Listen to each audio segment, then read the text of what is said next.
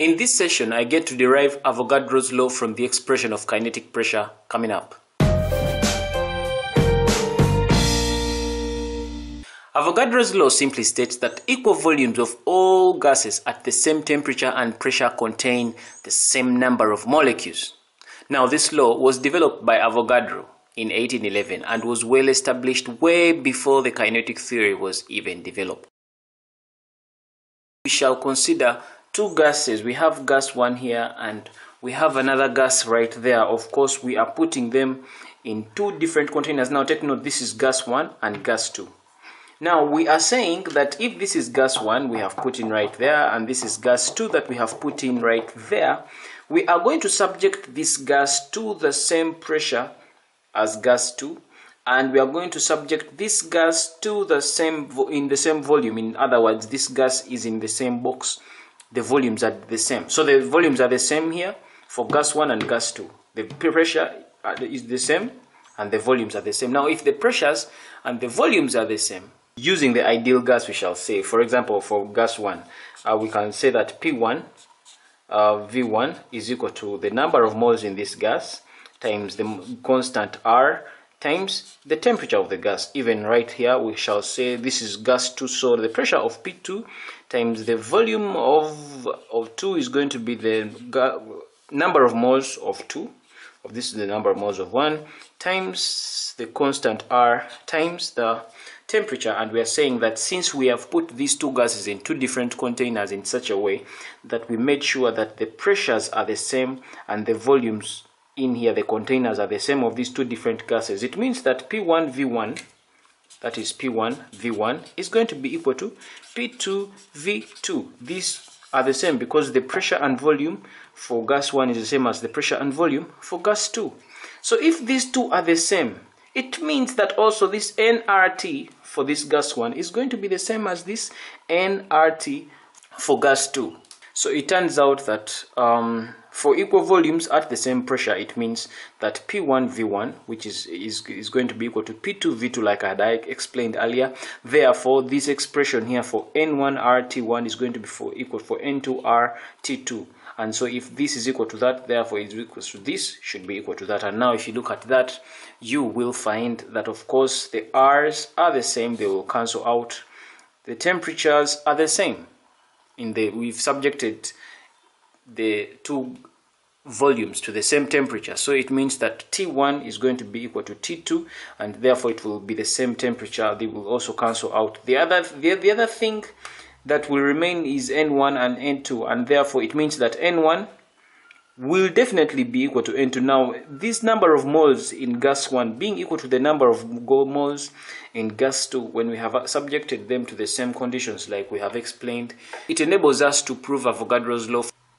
This simply means that equal volumes of two gases which are at the same temperature and at the same pressure will contain the same number of molecules, and that is how we have been able to show Avogadro's law. So Avogadro's law simply states that equal volumes of all gases at the same temperature and pressure will contain the same number of molecules. And then right now we are going to go into how we show this law using the expression of kinetic pressure.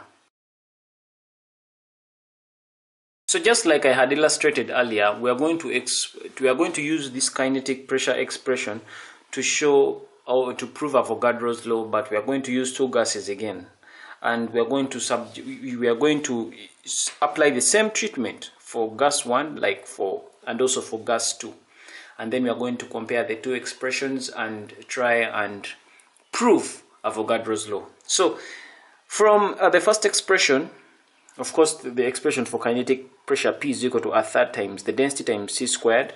So we are going to go to gas 1.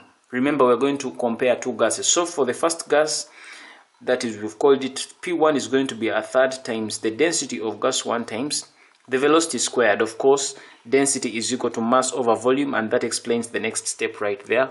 That is going to be equal to mass M1 over volume right there, like that. Is going to be a third times C squared, like that. So this is broken down further in the next step, that capital M which is the total mass of all the particles in that gas 1, in that 1 mole of gas 1, can be broken down into small m, which is the mass of every particle of that gas, times capital N, which represents the total number of particles in that entire gas, like that. So that is, the rest remains the same. V is that, third is right there, and then C squared is there, then P1.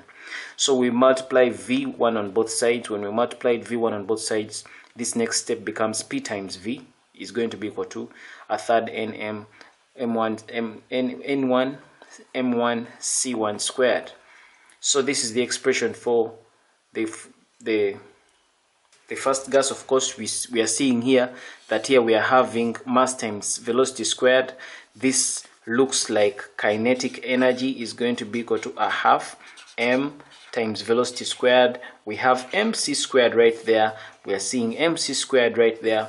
So if we introduce a half right there, and of course we're supposed to do it on both sides, we will end up with kinetic energy around there. So that is exactly what we are doing in the next step.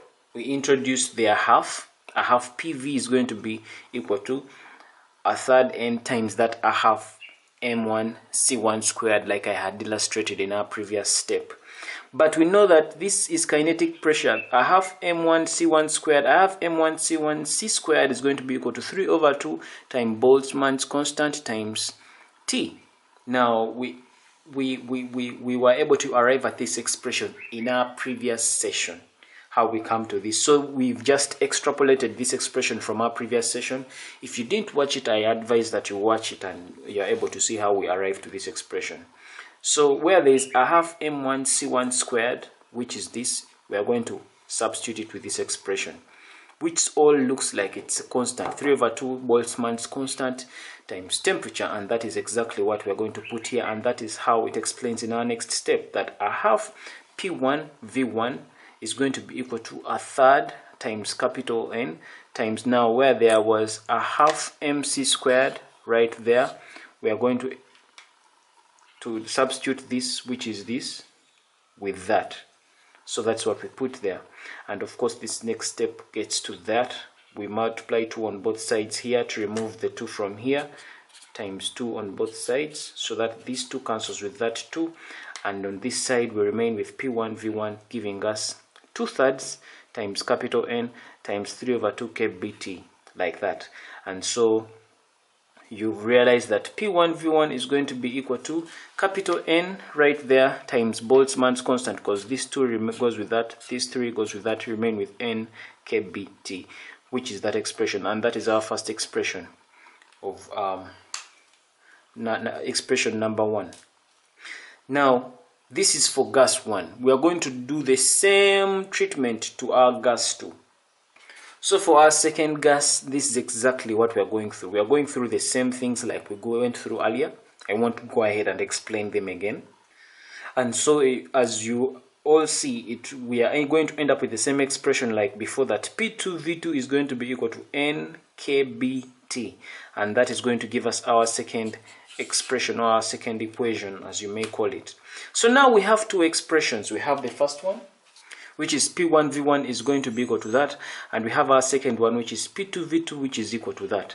Now remember, even when I was trying to introduce Avogadro's law in the first steps of this video, we said that we were having 2 gases and we were subjecting these 2 gases to the same pressure and the same volume. And remember, we said that if we subject this gas to the same pressure, these 2 gases to the same pressure and the same volumes, it means that P1 V1 is going to be equal to nRT using the ideal gas equation. P2 V2 is going to be equal to nRT using the ideal gas equation. So if the pressure and the volumes are the same, it means that P1 V1 and P2 V2 are the same. If these 2 are the same, it means that this and that are also the same. So in the same breath, it's exactly what we are going to apply here. That if P1 and V1 and P2 and P1 V1 is the same as P2 V2, it means that this is also going to be the same as that. This is exactly what we have written here, that P1 V1 is equal to P2 V2. So and also the temperature T1 is going to be equal to the temperature T2, which is equal to the temperature T, the temperature is also going to be the same.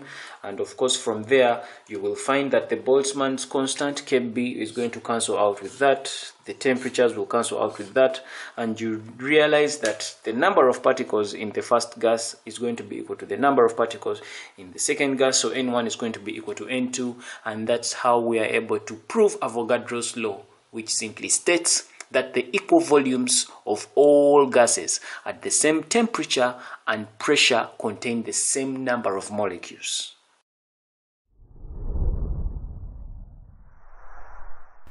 This brings us to the end of this video. Thanks for watching. Feel free to check out other excellent videos on the channel, and don't forget to subscribe.